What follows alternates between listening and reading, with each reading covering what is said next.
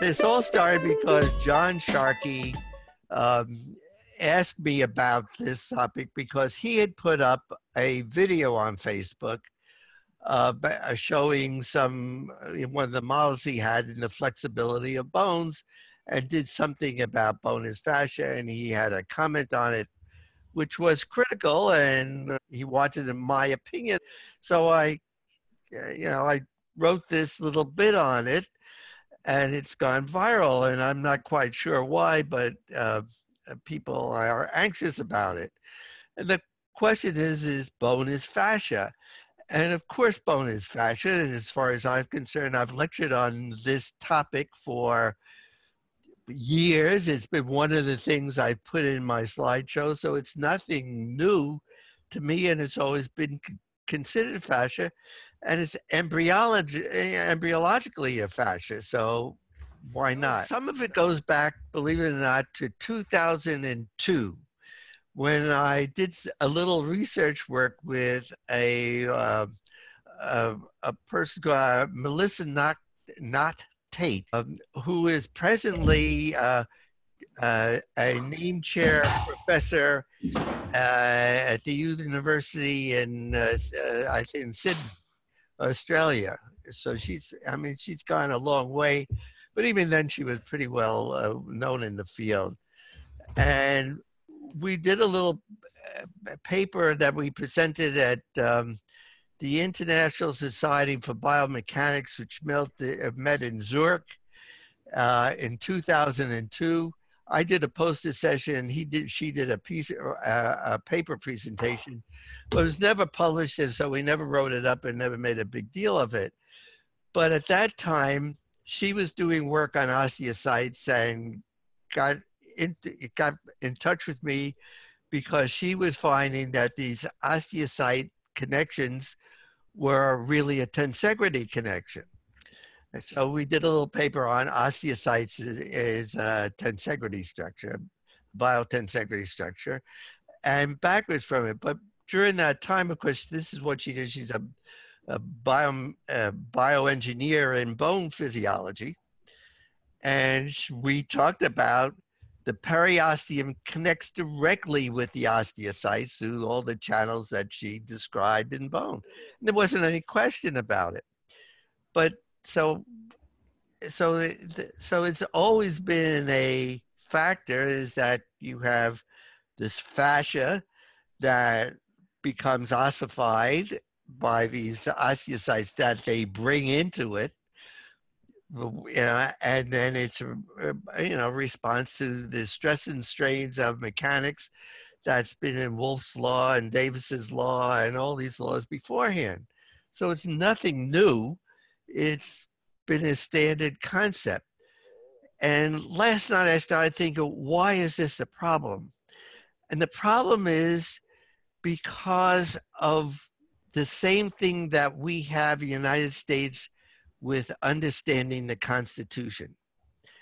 There are the people called the originalists in the United States who believe that the Constitution that was written just about 200 years ago should be interpreted in its original language. Now, how anybody understands what that original language is, I don't know, but that's how the originalists believe, and that's this big fight now we have about getting somebody appointed to the Supreme Court who either are originalists or who are essentially evolutionists, who believes that a lot of things have happened since then and we should keep the intent of what was said in the Constitution, but understand how things have evolved. Well, of course, fascia goes back to that, is that the original concept of the fascia was wrapping up a bundle and tying things together. It was the tying of the tissues together. So that the original understanding from the anatomist point of view was that it tied the tissues together. Well, now we know a lot more about how tissues evolve. This day we're talking in gross anatomy terms, and we understand now that there's an evolutionary concept and that cells are tied together, that the first division of cells gets two cells, and those two cells aren't just stuck together by surface adhesions, they're stuck together by integrins and material and the intercellular fluid, which is really a structure, not a liquid. It has structure, and therefore there's integrins in it and all sorts of things that tie these things together physically.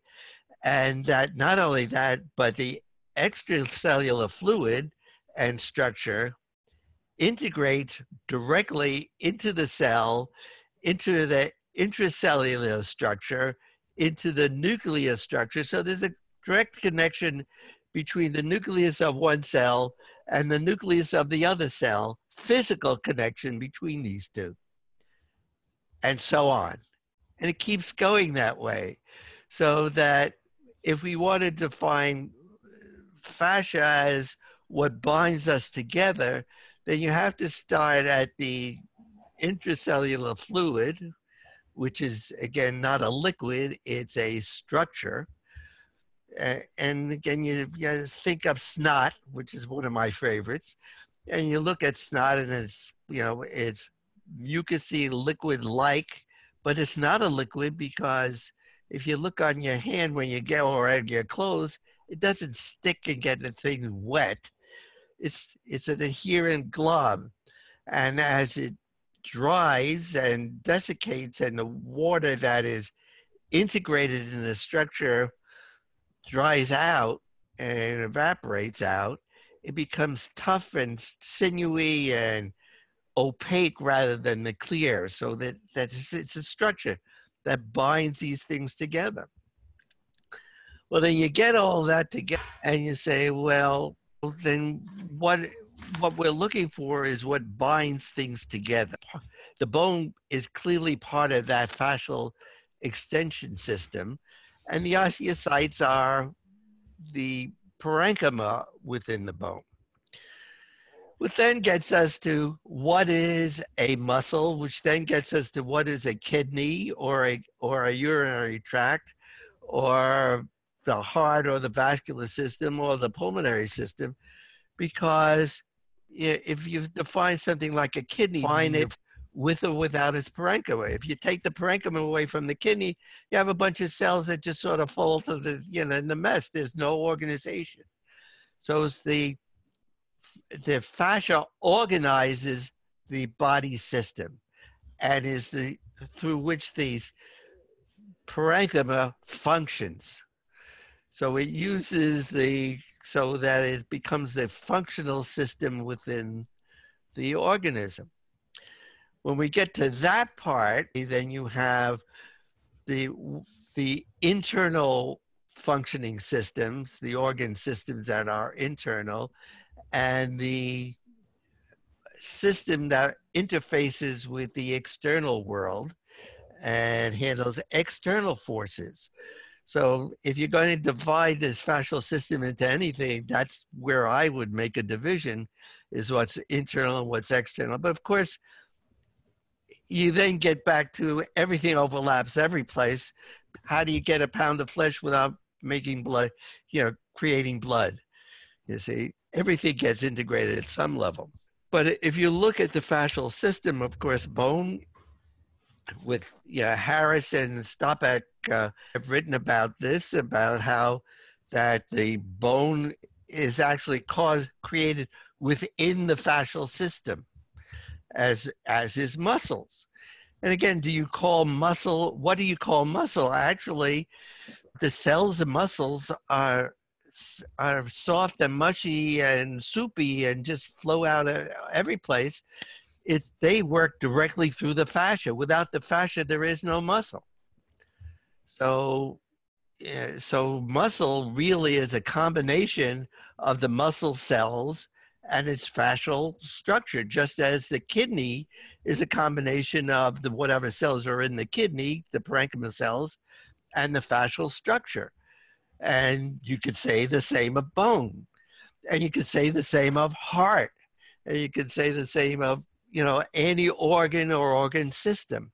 So to me, this is trying to understand this from the original concept of what fascia is and putting it into a sensible model that says, okay, anything that we'll call the parenchyma, the cells doing whatever they're doing is one thing, and then what binds it all together and makes it functional, the fascia. Uh, and that's where that article came from. So if you have decalcified bone, as Sharkey demonstrates, you can tie it in a knot. You now add osteocytes to the bone matrix, and as Melissa had pointed out, it's a tensegrity network. The ossifieds plaster the walls with hydroxyapatite crystals, which are calcium. You now have bone whose fabric is stiffened by the hydroxyapatite crystals like a stiffly starched shirt. The bone is not a crystallized column of calcium. It is a specialized condensation and density within the fascia.